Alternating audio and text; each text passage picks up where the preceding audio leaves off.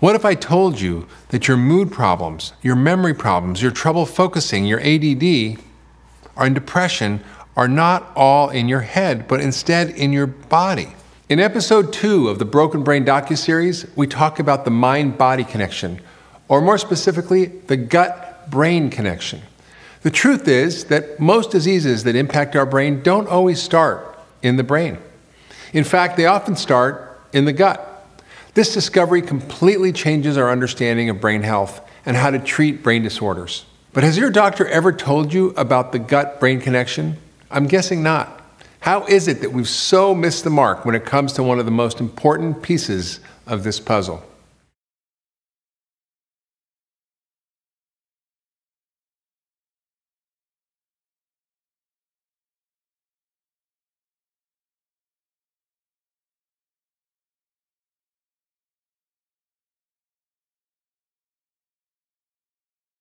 You know, most of us have heard of mind-body medicine, which means the mind affects the body, that stress can impact almost any illness. And we know that, and that's well accepted. But what we don't know or don't think about very often is that the body can affect the mind. Everything from depression, anxiety, ADD, dementia, all these things can be affected by what's happening in your body, and that's pretty much ignored by most psychiatry. There's this whole field of psychiatry is very descriptive, but it's not talking about causes. So basically they think your body is disconnected from your head, except for the stress response, and that, you know, we shouldn't be looking for treatment for depression in your gut or treatment from autism in your immune system, right? So we have a very different way of thinking in functional medicine, which is actually looking at how the body affects the brain. We're now learning that your microbiome, this ecosystem of bugs in your gut, has been linked to depression, to ADD, to autism, even to Alzheimer's.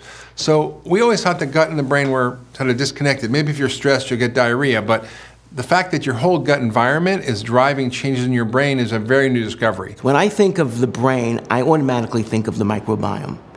To me, the microbiome and the brain are really part of one whole. They're really inseparable. In fact, I believe that the whole brain is not just from what we find from our neck up, but it's really also what's in our gut. I like to think of them as really one unit, as one whole. Embryologically, the gut and the brain, they start out at the same point. And then one goes up and one goes down. But when two cells start from the same place, they always retain a memory for each other. So the microbiome and the gut, the gut, the gastrointestinal system is the housing for the microbiome, the trillions of bacteria, the friendly bacteria. They have direct communication to the brain. There's a bidirectional highway. They're constantly speaking to each other in so many different ways. They're communicating messages to each other. These messages are part of a communication system that really outshines any type of communication system that we know of today with our modern technology. It's really staggering. And this communication actually mostly originates from the microbiome up to the brain. There's 400 times the amount of messages coming from the microbiome to the brain than from the brain to the body. We now have the ability to significantly bolster and enhance and improve that flow of communication, both improving the gut and the microbiome, and most important, improving the brain. Gut bacteria are really interesting because they affect much more than the gut. You know, one of the areas they affect is the brain. You know, there's this direct highway between the gut and the brain. It's the vagus nerve. So what's going on in the gut is going to affect your brain. And gut bacteria are affected by so many things that we do in our lives. Even the water we drink, you know, we have chlorinated water. That's going to affect our gut bacteria. The antibiotics in our food are going to affect our gut bacteria. What we eat is going to affect our gut bacteria. So how you treat your gut bacteria is going to affect not only your gut, but your brain and the rest of your body. Many of us are starting to understand the significance of the gut as it relates to our overall health, including the brain. In fact, many scientists and physicians have begun to refer to the gut as our second brain. So speaking of the brain, you know, we're talking about, in a sense, a bacterial brain that lives in your gut. but there's also kind of a second nervous system. We call it the second brain in the gut. So talk about how that influences your health and Alzheimer's and brain function, and what people can do about it, what causes it. It doesn't really make sense anymore to differentiate between the gut and the brain, because they really are functionally very, very similar. I think that the relationship of the gut to the brain is both physical, but it's also chemical. We talk about serotonin and dopamine and so-called neurotransmitters. Failing to recognize that the lion's share of these chemicals are not made in the brain, they're made in the gut. Yeah. And they are made at levels that lead to mood stabilization when the gut is healthy. Intriguingly, we now look upon, for example, depression and inflammatory disorder as possibly having its genesis in the gut. How do we know that? Because markers of gut leakiness or permeability are dramatically elevated in correlation with depression, as they are in Alzheimer's disease, autism, and even Lou Gehrig's disease. So again, we mentioned earlier that we've got to pull away from being so cerebrocentric and look at the body as a whole, and particularly the gut, for reasons that you well described. The number of organisms, their metabolic products, and not the least of which, their genetic component in terms of being hugely relevant in terms of health and longevity. Yes, it's pretty stunning when you think about the way we sort of missed the boat and sort of blamed all sorts of other factors like bad parenting or emotional trauma or stress or mental illness on the brain as opposed to the gut. And you know, I'm not a researcher, although now we're doing research at Cleveland Clinic. For most of my career, I've been a practicing physician. And I just noticed this phenomena. I wasn't even trying to treat the brain, and it would get better from all sorts of conditions by simply fixing the gut. I've always had anxiety, and the anxiety always was located in my stomach. It was like a certain sensation that I would have in my stomach that I associated with different thoughts or feelings. So if I'm a little bit of an introvert, and so if I was going to go to a party or something, I would get this feeling in my gut that was like being nervous about going to the party. And that is something that subsequently has gone away since I've been working with the Ultra Wellness Center. I remember one day, maybe 2 or 3 weeks later, standing in my kitchen, opening the refrigerator, and all of a sudden I realized that feeling of anxiety that I used to have, a couple times a day was gone.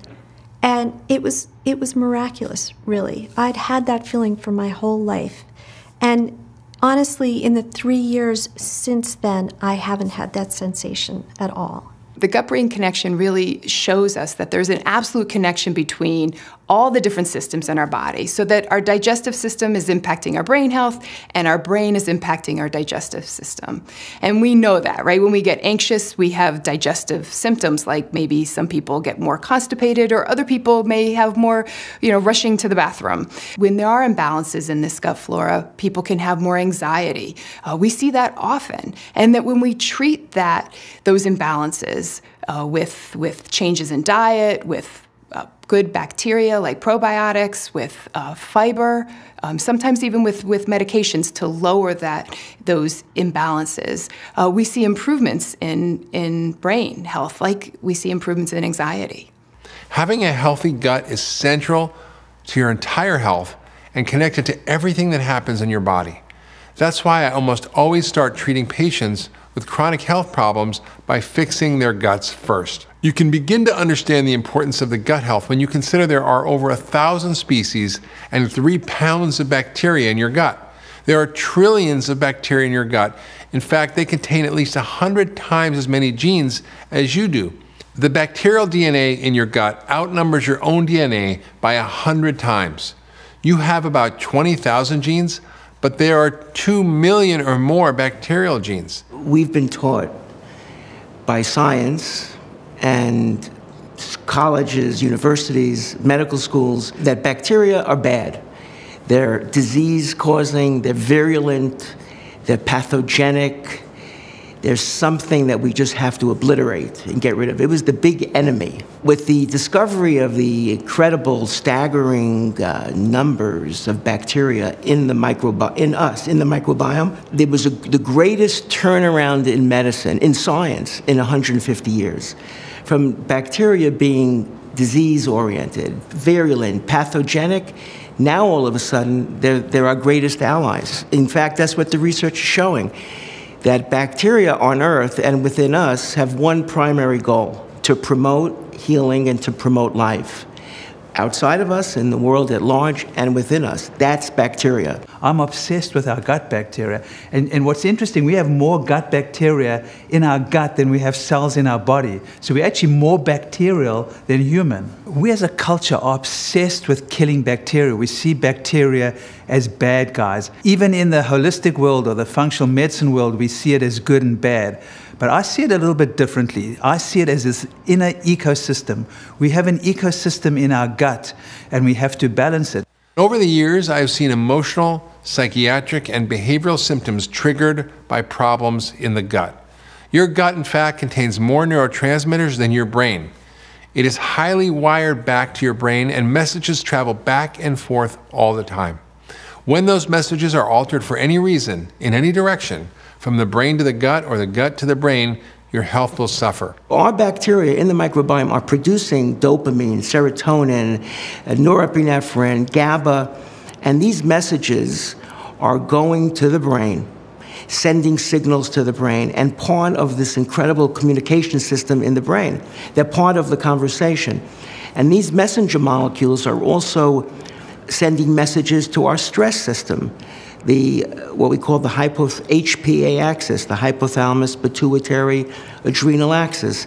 And the microbiome, the bacteria, are also sending signals to the gut cells. So we're talking about an interconnection of bacteria and brain cells, and it's so complex and it's such an incredible web that you really can't separate bacteria from neurons in the brain. Dopamine is the main motivation neurotransmitter, and your ability to want to do things and to be excited to do things and to push yourself to do things is associated with dopamine.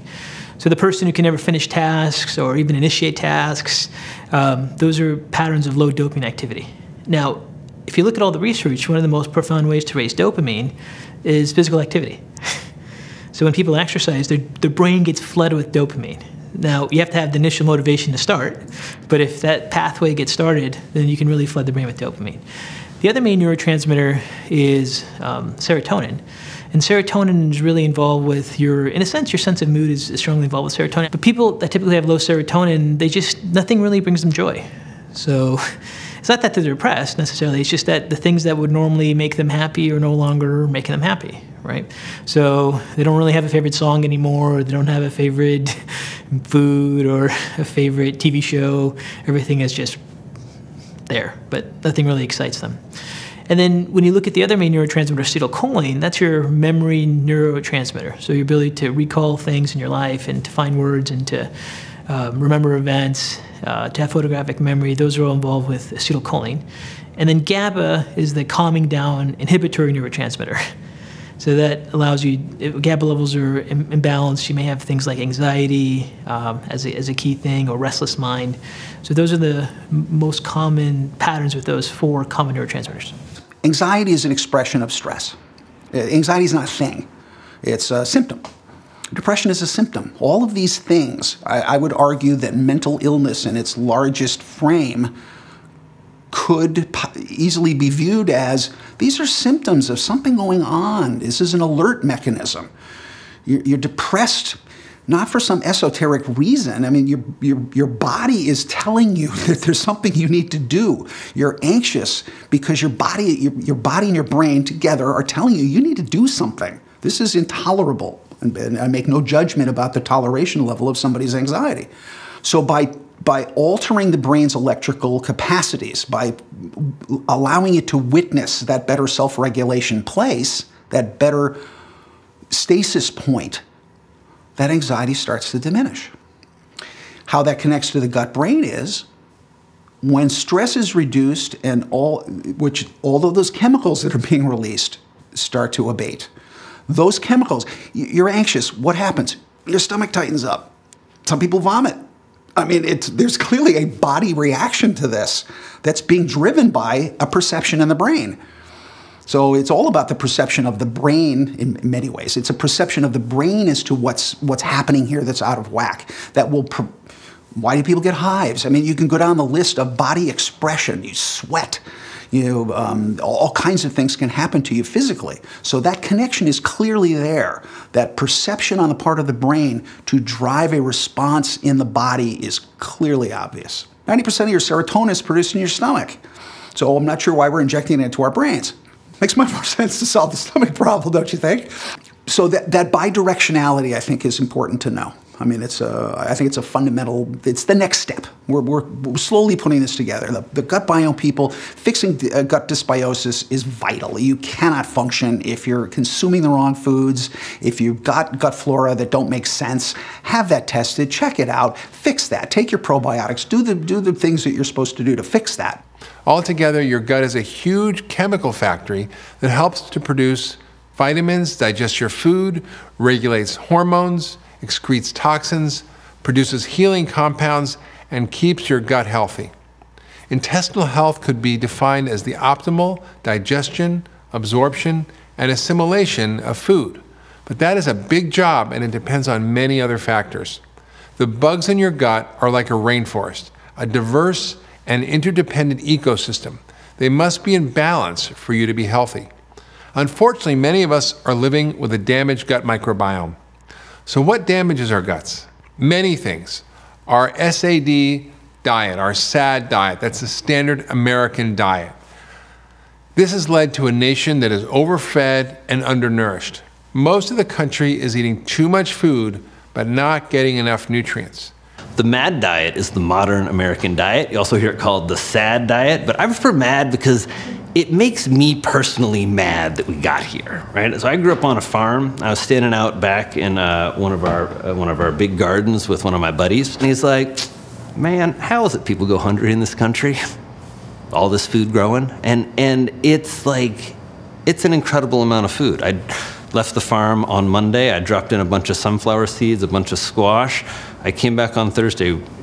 Friday we eat sunflower sprouts, the squash is up. So that's not the MAD diet. The MAD diet is not food that we grow in the ground on our great small American farms and share with each other. The MAD diet is a diet that got created for efficiency, and it got created on bad science. And that now is 100% clear. We moved from living in rural America and eating food from small farms and eating a lot of plants to eating highly processed foods that really consist of very few ingredients. They get mixed together all kinds of different ways, but you're talking about cheap vegetable oils, so soybean oil, corn oil, lots and lots of sugars, every single way you can say it. Sugars from corn, sugars from sugarcane, sugars from beets, right? And then a variety of things to make that more palatable. Fake colors, fake flavorings, and what then gets created is a diet that is missing the most important nutrients for the brain. Nutritional deficiencies such as magnesium deficiency, zinc deficiency, vitamin D deficiency can wreak havoc on our health. Nutritional deficiencies can manifest in a lot of ways. There's a big difference between what's in your blood and what's inside your cells. In fact, the idea of deficiency comes from blood levels. You may well have totally normal blood levels of a nutrient, but you may be intracellularly deficient. As an example, in dementia, you may have normal B12 in your blood, but when we measure methylmalonic acid or homocysteine, those may be abnormal. And that tells us that the utilization of B12 inside your cells is abnormal. So the old idea of, do you have nutritional deficiency is drawing your blood and seeing if you have enough of that vitamin in your blood. But as I mentioned earlier, there are hundreds of times more nutrients inside our cells than in our blood. So we're really now becoming aware that we have to be concerned about intracellular nutrition much more than blood nutrition. If you don't have a nutrient in sufficiency inside your cells, it turns out that you can't do normal machinery. The normal machinery of the cell won't work right. So it's going to have wide-ranging effects. In the most extreme cases, we know that if you have, protein deficiency, you can have a disease called kwashiorkor or something, or if you have insufficient vitamin C, you get scurvy. But long before you get those extreme cases of nutritional deficiency, the machinery just doesn't work well. And so when your machinery doesn't work well, you get these generalized, vague symptoms. You get the symptoms of the walking well. I just don't feel good. I'm just tired. I sleep all night. I wake up and I'm still tired. I have brain fog. I just can't think as clearly as I used to. These kinds of general symptoms are usually associated with intracellular nutritional deficiencies. Nutrition is probably the most important fundamental thing that's driving brain disorders, including sugar, which is a potent brain neurotoxin. It's addictive. In fact, it may be more addictive than cocaine, and it's deliberately pushed into our society where we're eating 152 pounds of sugar and 142 pounds of flour, which acts just like sugar in your body. And that's been linked to everything from depression to ADD to even dementia, which is now called type 3 diabetes. So we have to take this very seriously. So our high sugar, high starch diet is key. I think that sugar is talked a lot about and we eat way too much of it. I think if you can have a healthy relationship with it. I mean, there's not one health benefit to having sugar besides it tasting good, but you can still have sugar without sugar having you. And the problem in our society is that people are just craving it and eating so much of it, and a meal doesn't feel like a meal until there's sugar at the end of it. And when they're feeling down or tired, then they reach for that sugar. And that's just an unhealthy relationship, and that's where we're seeing a lot of the toxic effects in the brain. I think the other major area of food that can be really harmful for the brain is the processed food in general, but a lot of the processed grains, the sugars, the added sugars, especially sugars that have been altered from their natural state, the corn syrup, so high fructose corn syrup. A lot of information now coming out on artificial sweeteners and how damaging that is to the brain. So I think that's a really big category of foods that we want to be careful with. And it's for a lot of reasons. I mean, you could be eating wheat bread or whole grain bread, but still once it's in that bread form, it's been stripped of a lot of its nutrients. So you're getting food that's missing some of its really important nutrients, its fiber, and you're also getting food that your body's going to convert a little bit quicker into sugar. And that's what we're realizing is that the more glucose or more the rapid rise of glucose in your blood, and therefore also insulin, it has very damaging effects on the brain. What are people now doing? They're getting the low sugar message and they're drinking and eating artificially sweetened foods. Well, that is about the worst thing you could do. For your gut microbiome. For your gut microbiome. We didn't understand why artificially sweetened beverages were so associated with diabetes, for example. More so than drinking sugar-sweetened beverages. People who drink artificially sweetened, no calorie, no sugar, and yet they're more than doubling their risk for diabetes. How in the world could that be? It was counterintuitive. We came up with all kinds of ideas, but now Israeli researchers have shown us it is straightforward because of changes in the gut bacteria. Last month, a study came out showing a dramatic increased risk, over 44% increased risk of getting Alzheimer's disease, becoming demented in people drinking soda. And again, what could be the mechanism? And the authors hit it on the head. It's because of changes in the gut bacteria, which then code for increasing inflammation, the cornerstone of every brain disease that you don't want to get. Dr. Hyman says the phrase I'm gonna steal here because I love it so much, that sugar is our #1 recreational drug of choice. It is the worst for your brain. It's going to create inflammation. So that's, what do you want to have not happen? Inflammation. But the other thing that it does is eating a high sugar impact diet causes insulin resistance. And that really causes problems in the brain, because in the brain you need insulin to come up to trigger all the communication, all the firing. And so without that, it's like your brain just got slow, old, inflamed, and angry, right? And the other part that sugar does is it triggers the reward center in your brain. So this is how we create this whole drug of choice situation, is it triggers dopamine, and so you just keep coming back for more and more and more. In fact, they did this rat study where they gave the rats the choice between, first they gave them some kind of an opiate, I think it was morphine, and let them have as much as they wanted. And then they got then they had they had Oreo cookies, and they got to have those, and then they got to choose between them, and they chose the Oreos for their reward. So triggers the reward center in the brain, and that's what they saw in that study, is it lit up, they both lit up the same reward center in the brain. But the other thing that it does, besides triggering that so you want to keep going back for that dopamine hit, is that it will drive up serotonin and then deplete it. So then it creates this really bad situation where you just keep needing more and needing more and needing more. So you're needing more, you're creating inflammation in the brain, and then you're creating insulin resistance. So now you don't have the insulin you need up in the brain for the communication. So again, slowing you down, making you inflamed, and making you angry. Nothing you want your brain to be. You know, the big challenge we have with sugar is that we've really been looking at it all wrong. I mean, you just don't see that many people nowadays going out and getting a candy bar. We know better than that, but yet they'll get one of those energy bars, and they're still loaded with sugar, or they'll go drink one of those. The ones that kill me are where it's hiding or disguised as something healthy, like a lot of these smoothies or green drinks that are just a big sugar load. And the big challenge there is that they're a fructose load. And the worst sugar of all for the brain and for the body overall is fructose.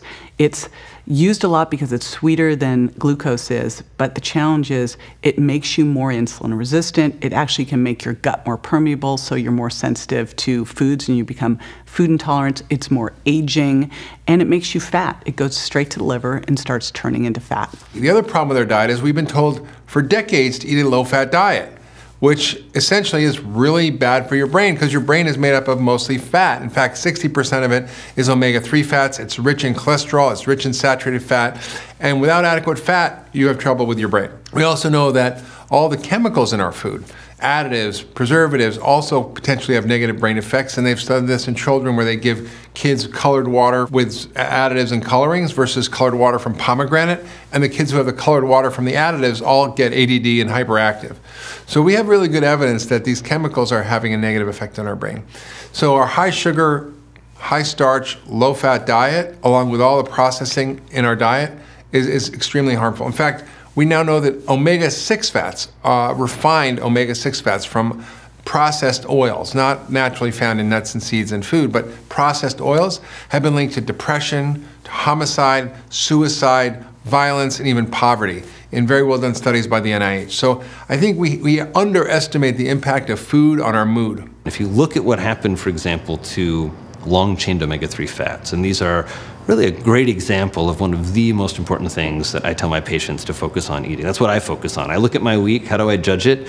Did I eat fatty fish that has long-chain omega-3 fats? One of my sort of top criteria for eaters who are looking to support brain health. Omega-3 fats just got entirely stripped from our diet. We actually moved from having an omega-3 fat-based diet, a grass-based diet, to a diet that's based much more in seed oils and what are also essential fats, but are thought to be much more inflammatory. Each mitochondria inside the cell, those tens of thousands of them, are made of tiny droplets of fat. So it's no wonder that if you eat the wrong fats, like vegetable oil, canola oil, corn oil, soybean oil, hydrogenated fat, or anything deep fried, even if it's fried in good oil, what you get is you get the wrong fats built into your mitochondria and into your cells, and then they constantly cause free radicals and inflammation.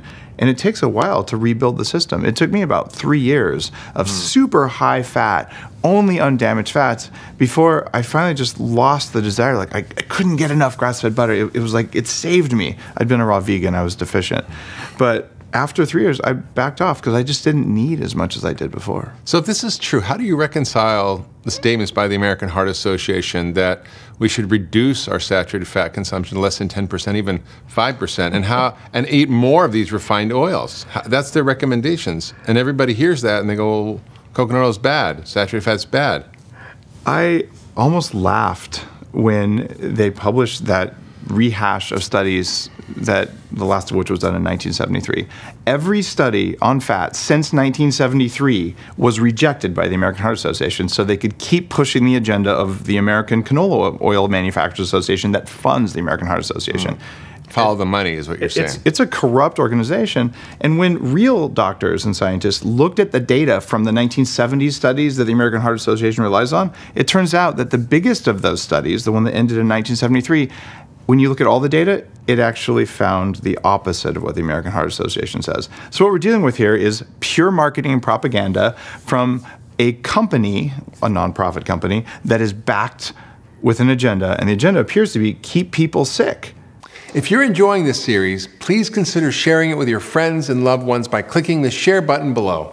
Many of these factors, like too many antibiotics, stress, eating a lot of sugar, and processed food, could lead to an overgrowth of bad bugs in your gut, like yeast, which can cause serious damage not only to your gut, but also to your brain. There's a huge connection between the gut and the brain, and when the gut is not out of balance, when the bacteria, yeast, and or parasites get out of balance, those things can trigger systemic inflammation. That systemic inflammation in turn can trigger withdrawal behavior. It can increase molecules in the body called cytokines. And it's sort of like when you get the flu and you're really sick with the flu and you want to sort of just withdraw. That's what you do, and that's what depression is.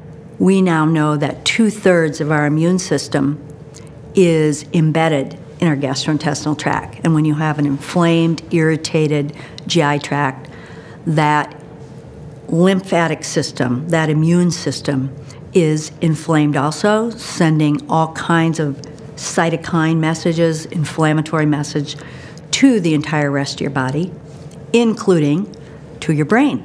And guess what your brain has? Your brain has an immune system, the microglia, the astroglia, and those cells respond to cytokines. And guess what they do? When they get a message from the gut, hey, we're under attack, we have a lot of invasion going on of something. We don't know what, but we have a lot of invasion going on in the immune system that's embedded in the gut. Then the brain immune system also gets overactive, starts producing cytokines. And inflammatory cytokines in the brain can interfere with mood, with cognition, with everything that's going on in the brain. Food allergies are one of the biggest causes of a compromised gut microbiome. So what are food allergies anyway? There are two main types of food allergies, acute and delayed. Everybody knows about the acute form because it happens immediately and in a big way. If you eat a peanut and your throat closes, you get hives and you can't breathe, you'll never eat a peanut again. You know you're allergic to them. But delayed allergies or sensitivities are sneaky. You may eat a piece of bread on Monday and be depressed on Wednesday, or have a piece of cheese today and get a migraine tomorrow. You'll never make the connection because you don't even realize food can have this kind of impact on you.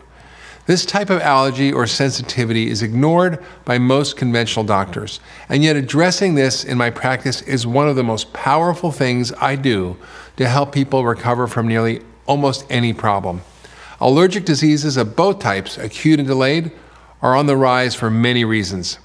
We are becoming hypersensitive to our environments, perhaps because we live in an over-sterilized environment and our immune systems don't mature properly, or because we're eating hybridized and genetically modified foods full of hormones, antibiotics, and pesticides, and additives unknown to our immune systems just a generation or two ago.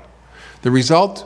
Our immune system becomes unable to recognize friend from foe, to distinguish between foreign molecular invaders we truly need to protect against, or the foods we eat, or in some cases our own cells. Delayed allergies or sensitivities occur because many of our 21st century habits lead to a breakdown of the normal barrier that protects our immune system from the outside world of foods and bugs and toxins. That barrier is our gut. 60% of your immune system is right under that barrier. And when the lining of your gut breaks down, your immune system is activated by food particles that it misinterprets as foreign invaders, and this sets off a chain reaction leading to inflammation throughout your body, including your brain. The most common food allergies or sensitivities that I see in my practice are dairy, corn, soy, and the biggest beast of them all, gluten. Don't eat gluten. Gluten is bad for everybody. Now this comes not from me, not my voice. This comes from way up there at the top of the totem pole. Alessio Fasano is a professor at Harvard, right? And when he came from Italy to be a professor at University of Maryland Medical School, with $2 million of funding because he's a brilliant guy. And he learned from the gastroenterologist that this thing about gluten was very funny. A lot of people think gluten's bad for you, but the gastroenterologists really we don't buy this. Except for people with, the particular disease that has to go to with not having gluten not agree with you. And you have to do a biopsy for that and special tests. And then, okay, now you shouldn't eat gluten. But for the rest of us, it's not a problem. So he looked into it with his scholarly eyes. And it turns out that gluten's bad for everybody. It opens up what we call the tight junctions, which is like the mortar between the flagstones on your sidewalk. If the mortar gets loose, then the rain can go right through. If it's the sidewalk of your digestive tract, then things that are supposed to stay in your intestine get through your blood, into your blood, without going through customs, so to speak. And you don't want to have poopy stuff going straight into your blood, or even undigested tomato juice. And if it does, then it's bad. And these same junctions are what keeps the dirtiness of the blood, because the blood is still not that clean. It's pretty good, but it's transporting a lot of molecules that came from your food that got through customs, but they're still not what you'd want to have in your brain. So the same type junctions stay closed when the blood circulates through your brain so that you don't get stuff in your brain. So that's called the blood-brain barrier. And then the one for your bowel is the bowel-blood barrier. They don't use that expression much, but those are the same thing. So if gluten opens the tight junctions in the gut, it's going to open up the tight junctions in the brain to some extent. Say I'm giving a lecture, and Dr. Fasano is lecturing, and I'm the moderator. And Dr. Fasano is lecturing, and I'm looking at the audience, and he says to the doctors, all my colleagues, he says, and the tight junctions are opened by gluten in everybody. And the audience has some pretty stunned faces in it. Like, oh, not me, no, not me. So then when the time for questioning comes up at the end, they're passing in the slips of paper with questions on it, and I'm waiting for that. So I'm the moderator, so I get to ask the first question. I say, Alicio, you said tight junctions are open in everybody by gluten, and everybody in the audience was kind of shocked. Could you explain and elaborate on that? He says, yes, they're open by everybody. I said, what's the difference between the person who has some awful thing happening from gluten and the person who seems to be fine eating a loaf of bread every day? He said, well, it's just how long the tight junctions stay open. He's not saying nobody should ever eat gluten, because he's a professor at Harvard, and they can't say things like that because their funding would go away. But the idea from the practitioner's side, why people shouldn't eat. So that takes gluten and sugar and maybe soy. Well, those are things that I would expect people to latch onto. Many people who come to me, they've already gotten there. We all cut our teeth in studying the pros and cons of wheat by learning about celiac disease. That's where we cut our teeth. And so unfortunately, so many doctors think if you don't have a problem with celiac, you do not have a problem with wheat. But that's not true. Celiac is one manifestation of a problem with wheat, a sensitivity. And we know about 1% of the population has celiac disease in the US and in Europe, about 1%. We know in clinical practice, the studies say 30% of people that come into us. In my practice, I look more deeply, and I can find as many as 60% of the people that come in have an immune reaction saying, you've got a sensitivity to wheat. But they don't have celiac disease, but they have a sensitivity to wheat. And that concept bore out the term non-celiac gluten sensitivity, which has become known much more in the last 8 to 10 years. So celiac is really important. As an autoimmune disease means your immune system is attacking your own tissue. And for some reason, when you eat wheat, if you have this genetic vulnerability, you attack the tissue of your gut. And we know a lot of the mechanisms of what causes that. That's the autoimmune component of it. But there are many other manifestations of a sensitivity to wheat outside of celiac disease. It can be fatigue. It can be brain fog. It can be numbness and tingling called peripheral neuropathies. It can be hormone imbalances. It can be recurrent miscarriages. The list goes on and on and on. Not just celiac, but wheat sensitivity. Yeah. So it's fascinating when you're talking about it. As a doctor, I learned that you had it or you didn't. Right. You had celiac disease that was demonstrated by an abnormal biopsy, and if that was negative, it was fine to eat wheat. But we know that, while celiac can cause literally dozens of different diseases, everything from osteoporosis to colitis to schizophrenia to autism to depression and on, most doctors just dismiss any reaction that's not full-blown celiac. If the gut is weakened by a nutrient-poor diet, high in sugar and low in fiber, by nutritional deficiencies of zinc and omega-3 fats, by the overuse of antibiotics and hormones, by exposure to environmental toxins, and by unprecedented levels of mental and emotional stressors, then the outside environment leaks into your body and your brain, and you develop allergies and systemic immune issues. This is called a leaky gut. In fact, much of what we see go wrong in this epidemic of mood and brain disorders is because of a leaky brain. If you think allergies to food don't affect your brain like your body, you are sadly mistaken. Every part of your body and every cell in your body communicates with every other part of your body and every other cell. Everybody's talking at the same time, and making sense of all that conversation is called health. Good communication is good health.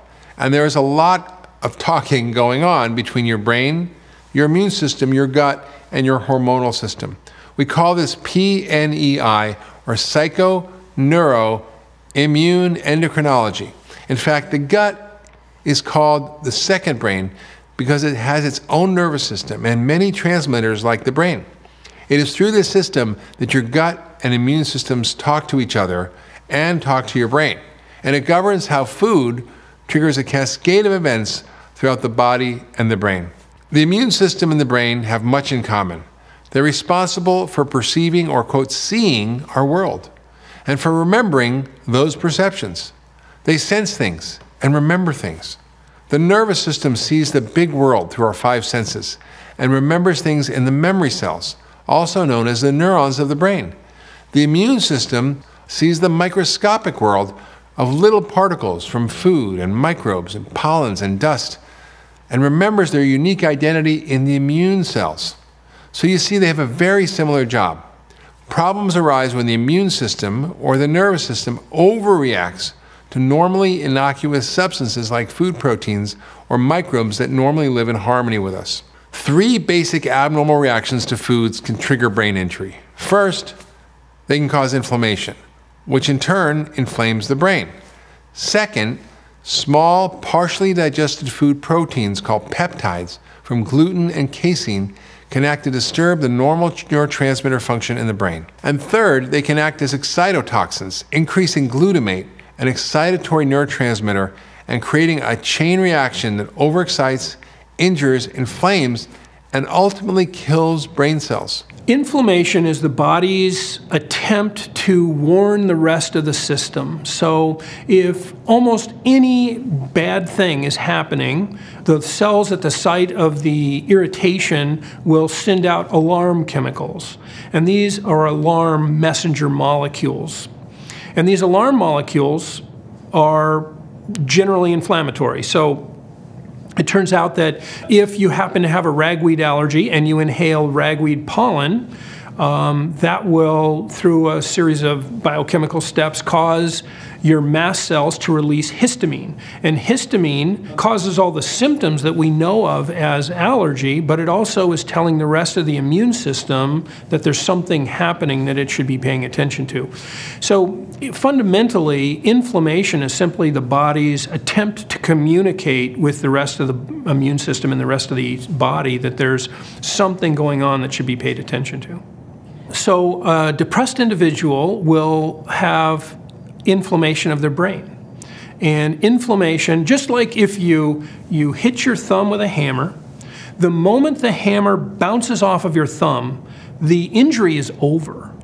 But your thumb swells for the next week probably, and it takes another 2 weeks before your thumb is normal again. And the same thing happens with your brain. Your brain is inflamed. Your thumb isn't going to work particularly well when it's inflamed. Neither is your brain.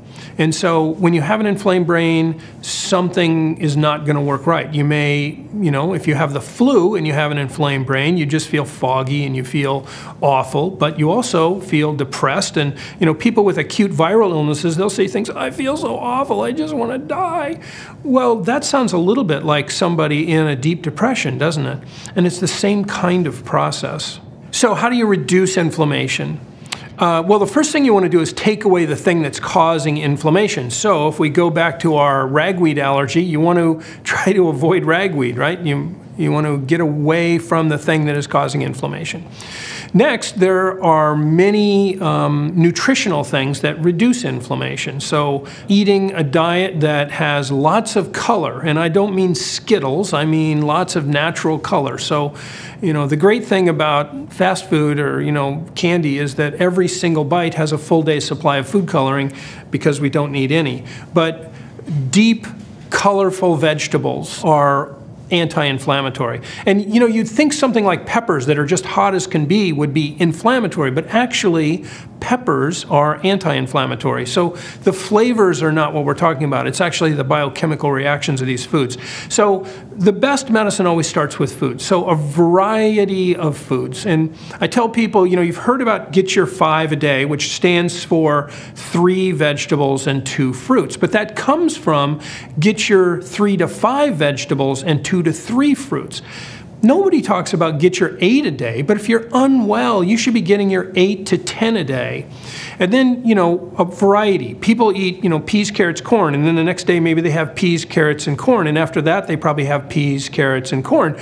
But if you really think about, there are 21 meals in a week, right? 3 times 7. If you thought about 21 different fruits and vegetables every week, that's variety.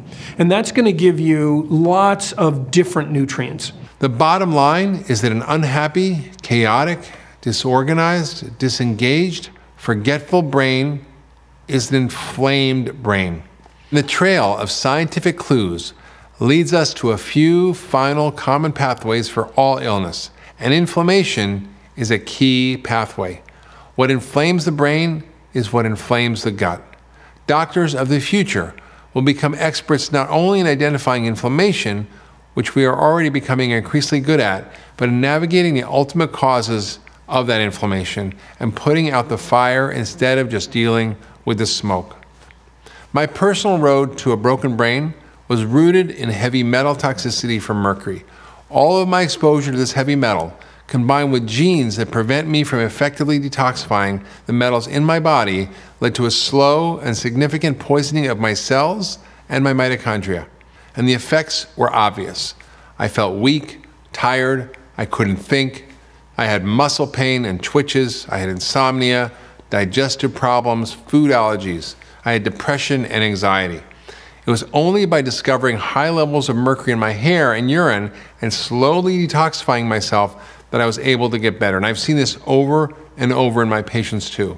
From chronic fatigue and fibromyalgia to depression, anxiety, to obesity, dementia, Parkinson's disease, cancer, heart failure, and heart disease, the message is clear. We are being poisoned by heavy metals. We are exposed to astounding amounts of brain pollution.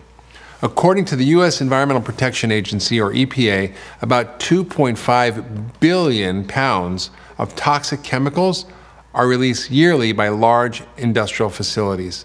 Even common medications contains heavy metals. For example, aluminum, which has been linked to higher risk of Alzheimer's, is found in antacids such as Gaviscon, Maalox, and Mylanta that people swig like orange juice for heartburn.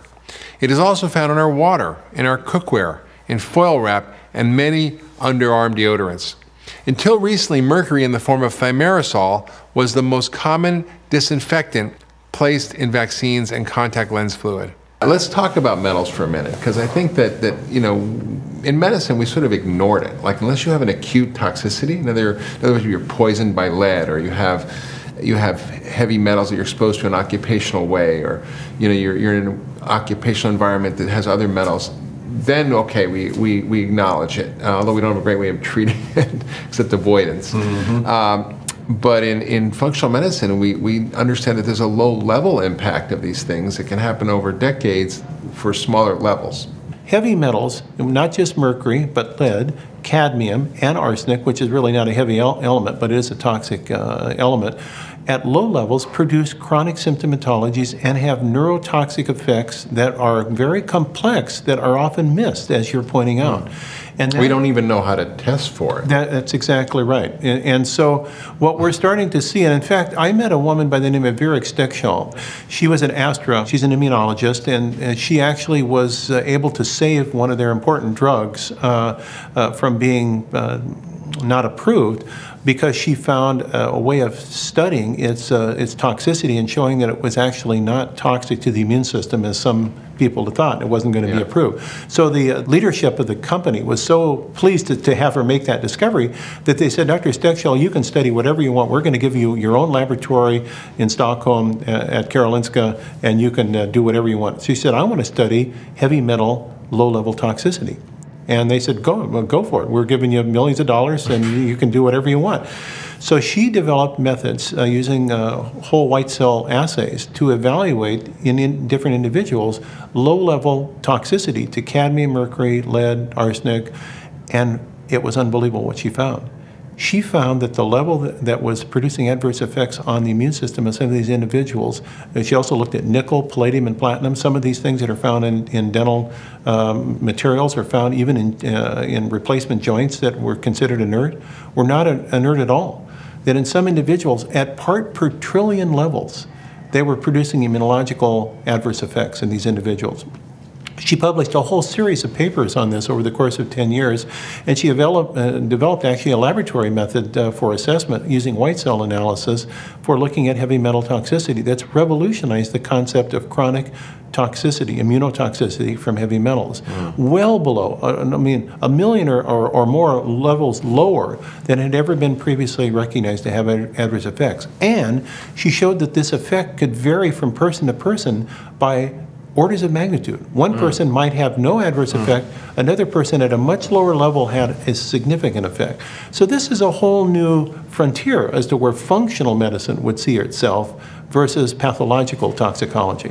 Yeah, I think this is a very great point. I just want to bring it clinically for a minute, because the idea that your immune system is driving brain dysfunction was really never a medical concept. We're seeing the neuroinflammation being a central concept now as so many diseases across the spectrum, from Alzheimer's to Parkinson's to autism. They have tremendous amounts of inflammation in their brain, to depression, which we thought was more of a psychological issue, maybe driven by inflammatory factors from your gut, from infections, from toxins.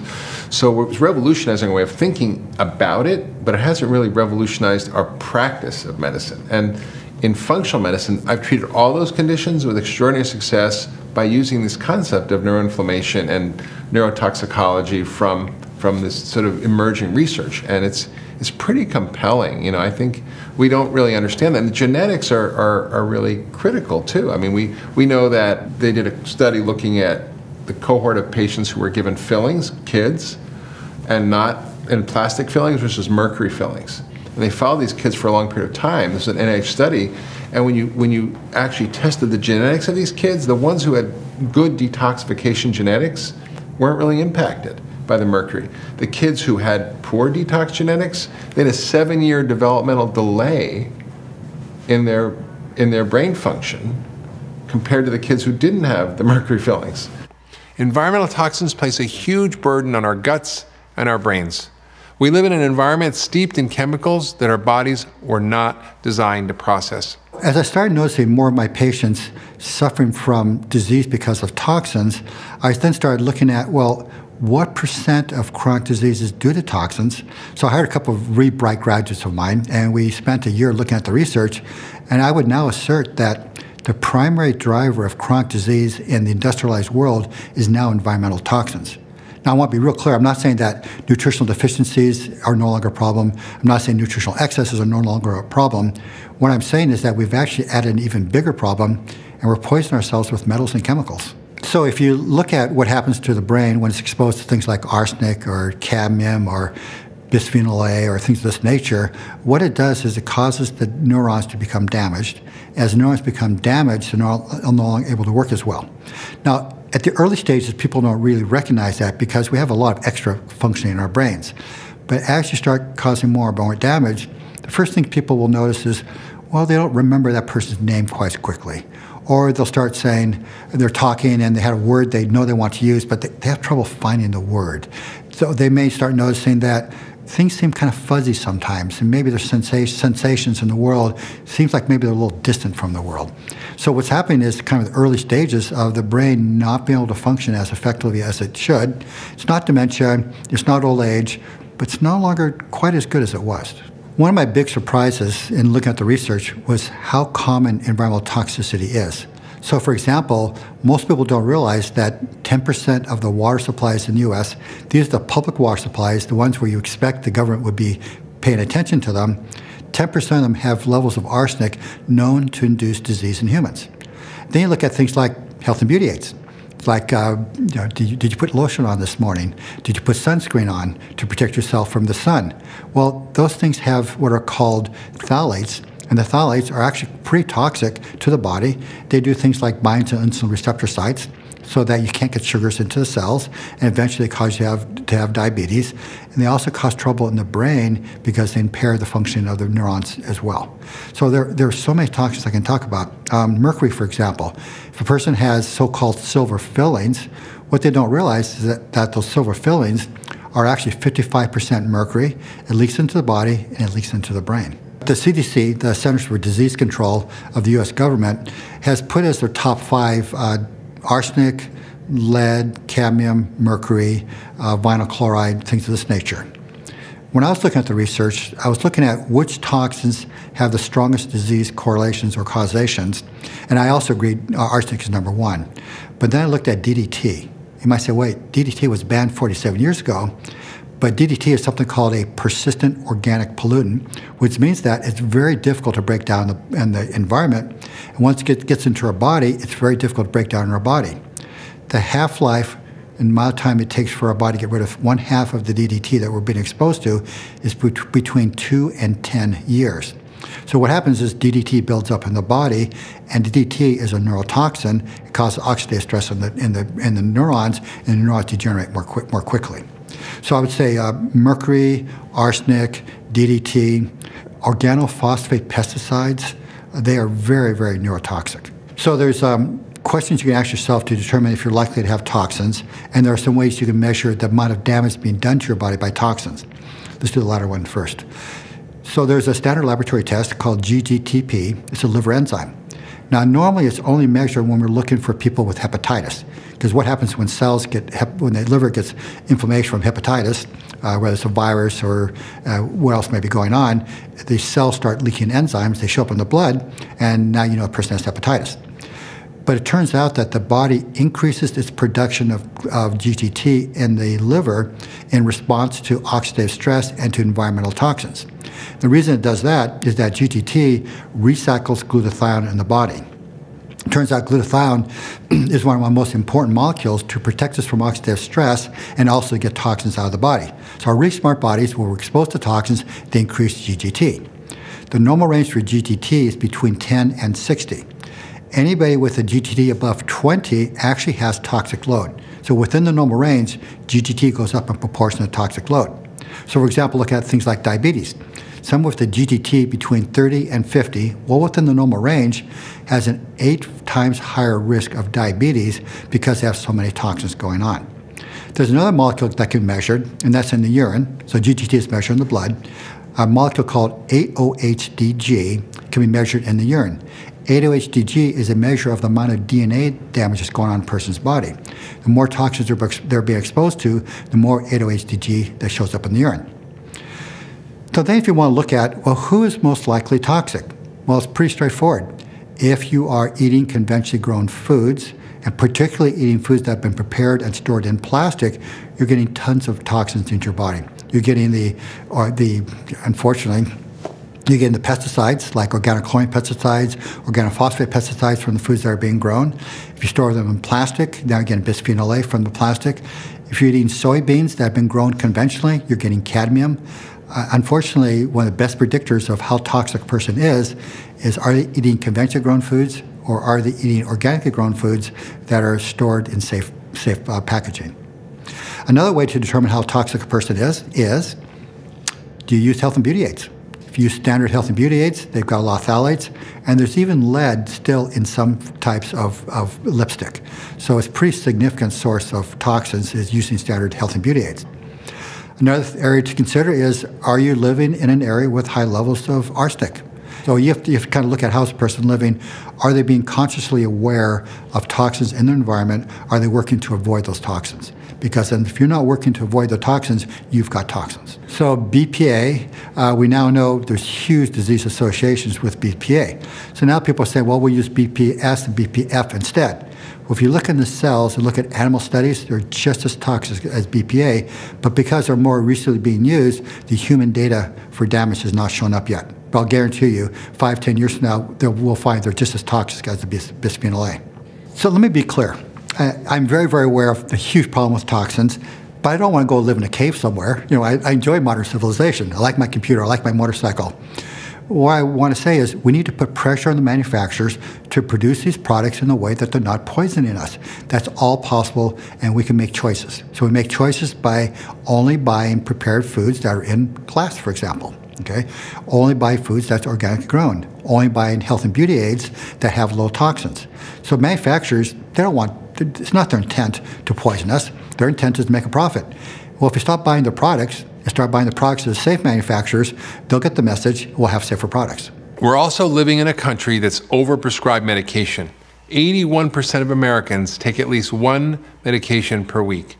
Are you one of those people popping antacid blockers for indigestion, or a cholesterol-lowering medication, or acetaminophen for your joint pain, or a birth control pill, or getting the flu vaccine every year? We know that drugs have many, many effects, and many of these effects damage your brain if they're not addressed. I have some big concerns regarding some of the most common medications. What concerns me as much as what we do know now is what we don't know.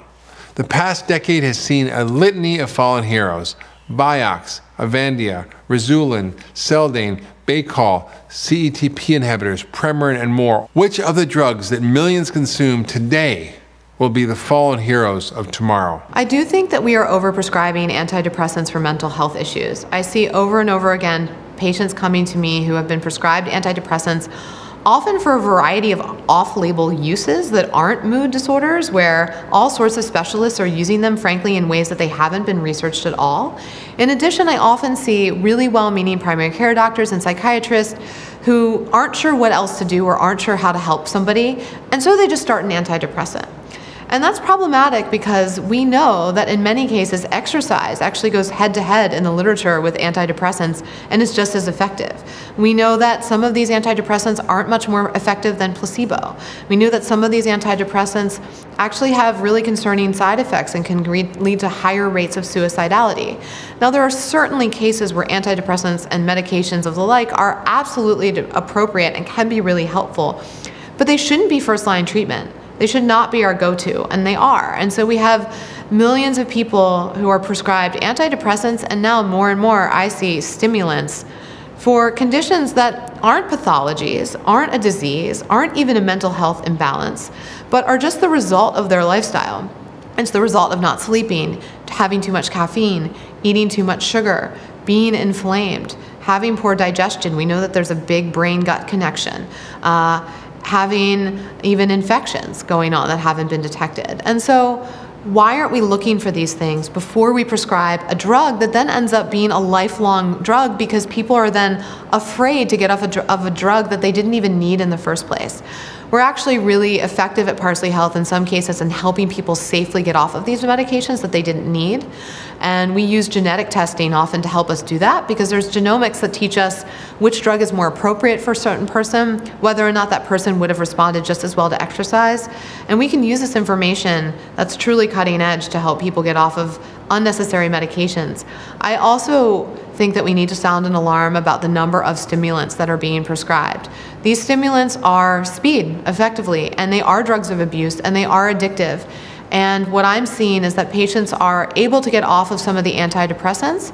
They are not able to get off of some of the stimulants.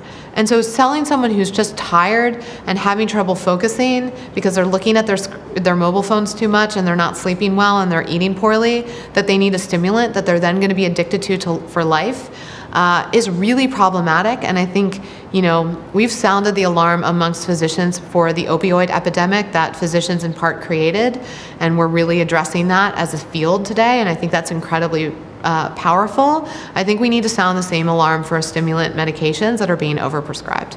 I am certainly not against medication. Sometimes they're absolutely necessary, but they should be used carefully with full awareness of all their effects. I wrote Ultramind Solution almost 10 years ago, and it was a result of nothing I read in a journal, but the extraordinary results I was seeing by accident. By treating people's gut, their brain would get better. That's right. And I was like, what's going on here? That shouldn't happen. No. And it does happen. It does. We work on the gut and the brain gets better and the skin gets better and the joint pain goes away. Mm-hmm. These are all issues that are based upon inflammation. Yeah. And guess what? Alzheimer's is a prototypic inflammatory disorder. Same sort of inflammation, same markers, same mediators as are involved in heart disease, as diabetes, as even cancer. There's almost like a few common pathways. That's right. And depending on the person, it can hit different organs, whether it's autoimmune disease or dementia or heart disease or diabetes or cancer. I mean, at Cleveland Clinic, there are scientists now discovering that the microbiome plays a role in the development of cancer. Oh, that's right. And we call these the broad strokes. And, there is this real push for us to be super specialized these days and to develop protocols that are so specifically targeted for the individual. We call this personalized medicine. I think that's great.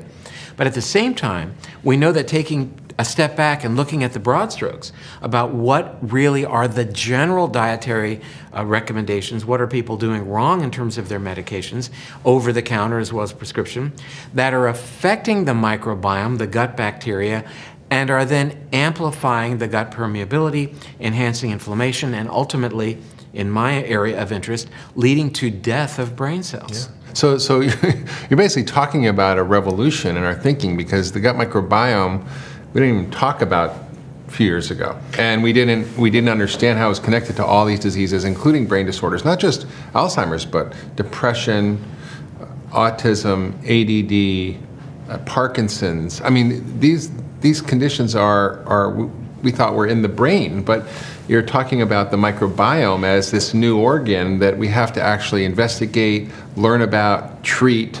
And so tell us more about this sort of discovery you made about how this all works in your book, Brainmaker, that led you to sort of kind of revolutionize your thinking. Well, again, it was because of, I think, lack of tools in the toolbox. Neurologists are, working under the premise of diagnose and adios, and meaning that, boy, we'll come up with a great name for a disease, and that sounds great, aren't we smart? But then there's nothing to do. We're left empty-handed, and I wasn't going to spend the rest of my career doing that and having people walk out of the office without something to do. So I endeavored to discover what were these relationships. I mean, if we granted inflammation is an underlying mechanism of Parkinson's, MS, autism, Alzheimer's, they are inflammatory disorders, okay, then where is this inflammation coming from? Not a bad question to ask. Yeah. And it turns out that when you look at the literature, it's sort of self-evident, really, right? But it's not something we do in medicine. From the gut. Okay, that means this neurologist is going to start paying attention to gastroenterology. Oh no, you can't go there. That's the turf of the gastroenterologist. Yeah. And I went to my gastroenterologist friends and began discussing this. There was no interest. Yeah. And it became very evident to me one day when I worked on a patient with migraine headaches by changing her diet and putting her on, get this, a gluten-free diet. And her migraine headaches went away. This is something she had for 25 years, was taking narcotics for her pain. She went back to the gastroenterologist who said, I've scoped you. You don't have celiac disease. Why on earth would you go gluten-free? Go back on gluten. You need it. And she refused. Had she done so, we know her headaches would have recurred. But that said, there is such pushback on anything nutritional. As you well know, recently there was an innuendo based upon a study that came out saying that if you go gluten-free, you're going to be at higher risk for heart disease. And that is not the conclusion that the authors actually reached. Harvard researchers, the conclusion was if you go gluten-free, which means likely cut back on dietary fiber, that's not a good thing. I am totally in for that. I agree. Well, most people with don't you. eat gluten and dietary fiber. It's white flour. Right. But the point is that the fundamentals are that the brain is not able to deal with inflammation very well, that inflammation happens when we disrupt the gut bacteria by a diet that's inappropriate, by taking medications that are disfavorable. What are the medications that screw up your gut microbiome? Well, I mean, the obvious ones are antibiotics. When you disrupt the gut bacteria by taking antibiotics, understand that is a lifelong change in your microbiome that is never the same again. Antibiotic exposure is strongly related to diabetes risk, as much as a 50% increased risk from one course of antibiotic. A very large Danish study demonstrated that. The non-steroid anti-inflammatory medications are notorious for disrupting the gut bacteria, and that likely explains why C. diff, or Clostridium difficile, is higher in people who generally take these non-steroid anti-inflammatories. I think the biggest issue is going to turn out to be, oddly enough, these acid-blocking drugs called proton pump inhibitors. Which you can buy over the counter. Which are generally bought over the counter. One study out of Stanford indicated about a 16% increased risk of heart attack in people taking these PPIs.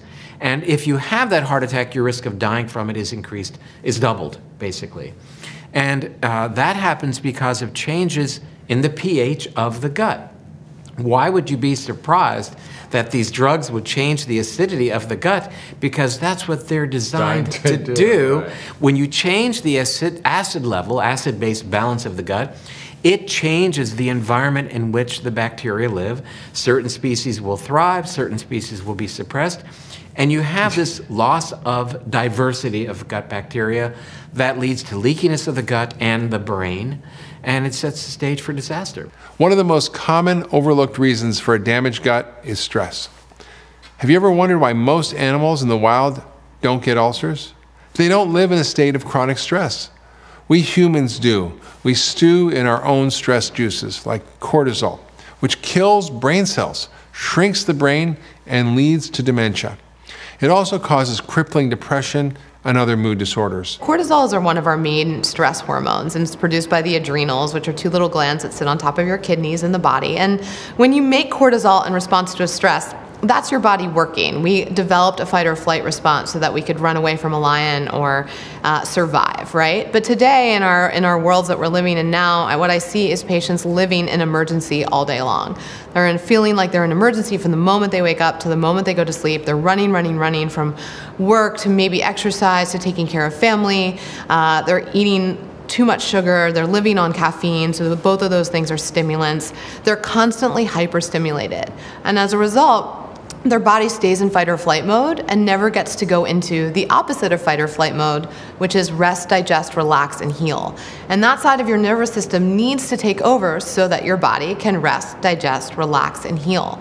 And so what I see is that a lot of people are never actually getting to heal. They're living in a state where their fight or flight hormones like cortisol are always elevated or are constantly spiking. High cortisol leads to blood sugar spikes, which leads to insulin spikes.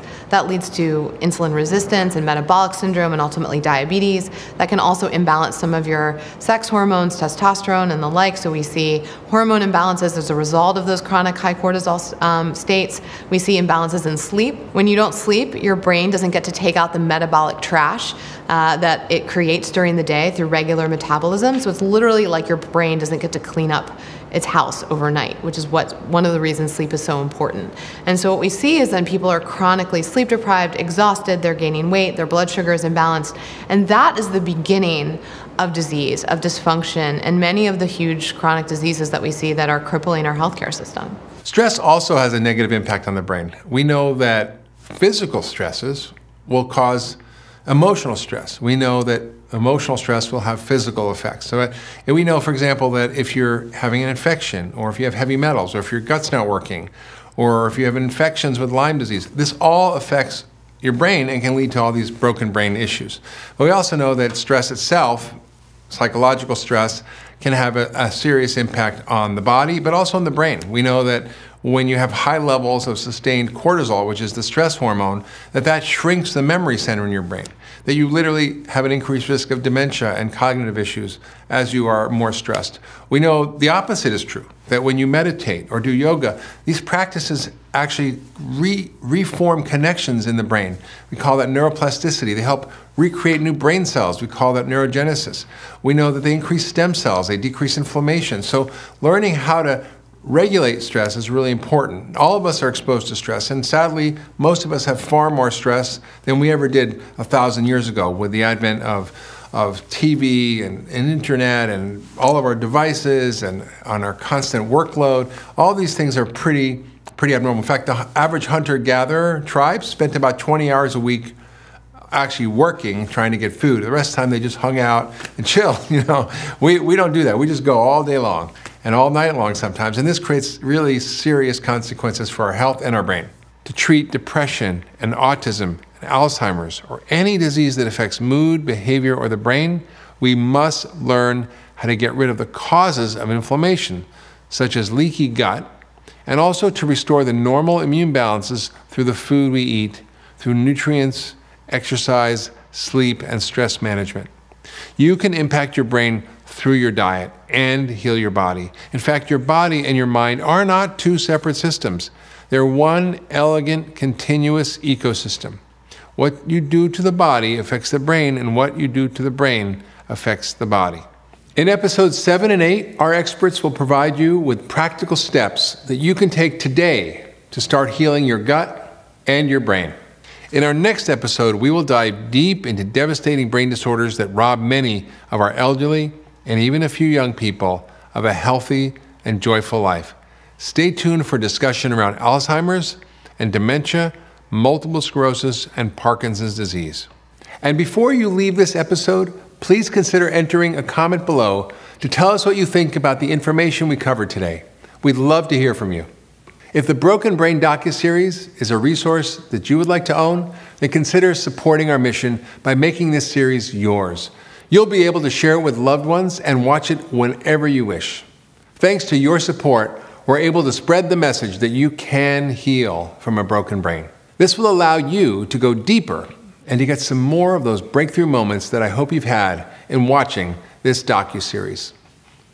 Though I sure tried, we simply could not fit all the information that was shared during these interviews in this series. When you own the Broken Brain docuseries, you'll have access to over 30 hours of education about the brain. Please know that you're fully covered with our no questions asked 90-day money-back guarantee. That way you can decide whether or not the content in this series resonates with you, but I'm 100% certain that it will. Again, thank you for your support. And to learn more about owning this docuseries, click the link below.